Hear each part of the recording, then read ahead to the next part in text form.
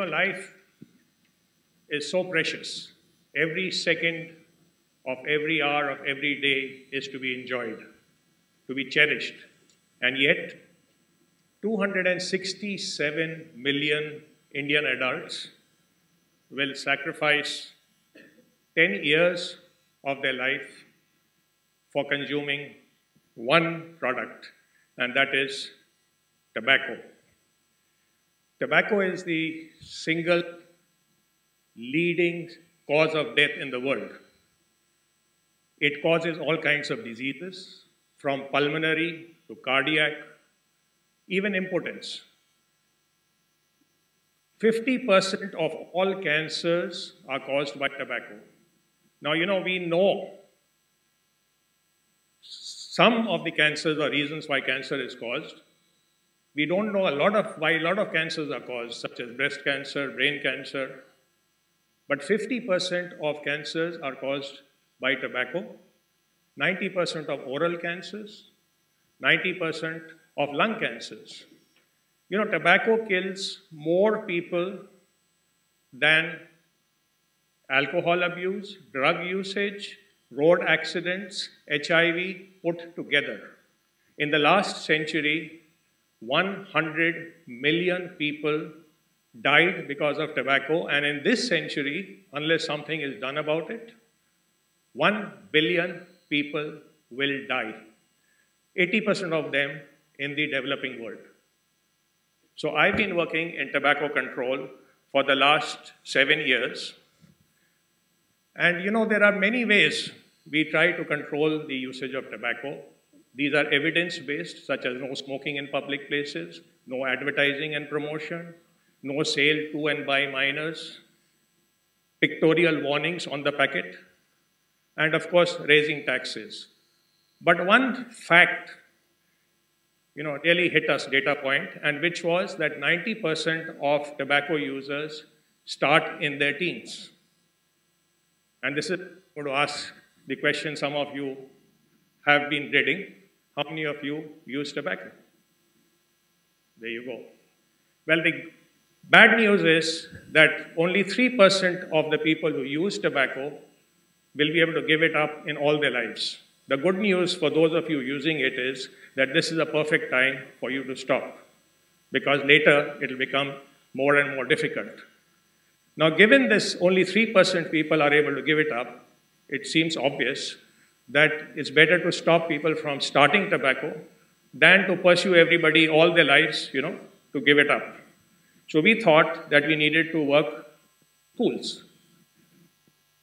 I had a great example. For the last 30 years, they've been running a campaign in schools to get people to stop using tobacco. Almost every school in Goa has 2 or 3 teachers who are champions against tobacco. Now, all of us have this image of Goa as a free place, you can drink and smoke. But the fact is that Goa has the lowest prevalence rates of tobacco usage in the country. Their prevalence usage is 1/3 the national average. So we decided to have a look at schools. Now, the big challenge with schools is the sheer numbers. Maharashtra has 100,000 schools, Madhya Pradesh schools. The whole country, there are 1.4 million schools. Quite clearly, we can't go to all of them. So we have to work with the government. And to work with the government, we needed not to just know the law, but we also needed to understand the processes of how the government works. And then we needed a good monitoring system. We all know how difficult it is to get a new system up and going, especially in a large organization like the government. So we decided to build systems, piggyback them on existing systems, and try and embed our requirements into existing systems that would also ensure good sustainability. But the biggest challenge of all was, how do you get the government to move? Governments are large, monolithic, huge ownership, and getting them to take up any new program is a major challenge. Education departments themselves have, with all these number of principals, just getting a communication out to all of them is difficult, let alone trying to get them to move on certain action. So what we felt was that sensitization and advocacy would be the key. We needed to raise the priority of this issue among the government, specifically the education department. And for this, we used the help of doctors and patients. We started a campaign called the Voice of Tobacco Victims. We doctors would take patients, preferably cancer patients with oral cancer, to policymakers, and the patients would narrate their story, the pain and agony, the distress they went through when they got cancer. But beyond that, the families and the patients would also talk about the financial distress, how getting cancer was considered contagious and their neighbors would shy away from them, how they would lose their jobs, and because of the distress the family would be in, very often children had to get out of school. You know, the fact is that one person gets cancer, the entire family gets destroyed. So the victims of tobacco, the patients and the family, would tell these stories to the policymakers, and you know what? These would really touch their hearts. When I tell you 1 million people are dying in India every year because of tobacco, it's just a statistic. But when you hear the story of one of these families, it touches your heart. And as you all know, change comes from the heart and not from the head. So we got immense amount of cooperation. The policymakers would ask, okay, what should we do? And that's when we would ask for help in our campaigns. We sensitized politicians, officials, media, and the results were amazing. Everybody started supporting our campaigns. Now, we started this Tobacco-Free Educational Institute campaign from Karnataka and Kerala, and then we developed the model and rolled it out to other states, Madhya Pradesh, Maharashtra. The curve of compliance, and by compliance, we were asking for two things. We were asking that make the campus tobacco-free. No usage of tobacco on the campus.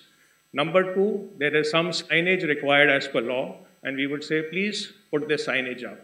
Now, the whole logic was that you start this camp asking for something which the law requires. We had already had a law, Cigarettes and Tobacco Products Act, which came out in 2003, which asked for these things. These were things we were asking were as per the law, but it had not happened. All these years, it had not happened. Surveys showed that less than 5% of schools complied to these.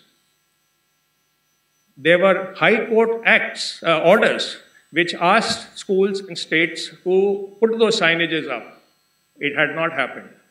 But because of our campaign of sensitization and advocacy, we could get the machinery moving. And as you can see from the curve, it would take a few months for doing sensitization and disseminating the guidelines, what has to be done. And then there would be a rapid increase in the compliance. 250,000 schools in the country have become compliant. That's touching about 25 million children's lives. And you know what? What has been really encouraging is that the impact has been beyond mere compliance. We have hundreds of photographs of principals getting children pledges. They get tired by this whole, compliance issue, and they would ask children and teachers to take anti-tobacco pledges. They started organizing other activities, anti-tobacco activities, and that really was very, very encouraging to us. So we started using the same approach of sensitization and advocacy in all the other things which which work against tobacco, taxes, no smoking against public places, and we also work on a number of policy issues, from increasing taxes to getting gutka banned, to getting stricter laws against tobacco, and also getting that 85% pictorial pack warning, which you see on cigarette packets now. All these policy changes were facilitated by this Voice of Tobacco Victims campaign. Now, they have many international and national organizations which have been working on these policy changes. The Voice of Tobacco Victims campaign facilitated a lot of these organizations to achieve the same. And therefore, it was a very encouraging outcome for us when the Global Adult Tobacco Survey of 2017 came out. It came out in June. And what we find is that in the last 7 years, the prevalence of tobacco use in India has fallen by 6%. Now that's an amazing figure. Across the world, if you can achieve 1% per year reduction in tobacco prevalence, it's good. Now many states have not, it has not come down. In some states, it has actually gone up. But overall, getting it down by 6% is a very good, encouraging fact. In absolute numbers, the number of people who are not using tobacco today is 8.1 million. But if you normalize for the population increase in the last 7 years, if the actual reduction is 55 million lesser number of people using tobacco, had prevalence not come down. But what has been really encouraging for us is that in the 15 to 17 years age bracket, the relative reduction in tobacco usage is down by 54%. That 6% reduction which I talked about earlier is a 17% relative reduction in. So the 15 to 17 years age bracket, it is 3 times the what the national average reduction is. And that is really encouraging to us because going forward, we see the reduction in tobacco prevalence come even faster. Now, what are the lessons I have learned in these campaigns? Number one, you need to connect people emotionally to your cause if you want to bring around change. Number two, the number of the very well-funded and strong lobbies, and believe me, the tobacco lobby is one of the strongest in the world, can be beaten by out-of-box solutions. Number three, and this is most important, as you grow up, you will become more and more cynical about people. You'll think that corruption, bribery, these are the norms of the day, that things don't move unless you fix somebody or some system. But there are a lot of good people out there. There are politicians who will work for the common good. There are officials who will work tirelessly and selflessly for the common good.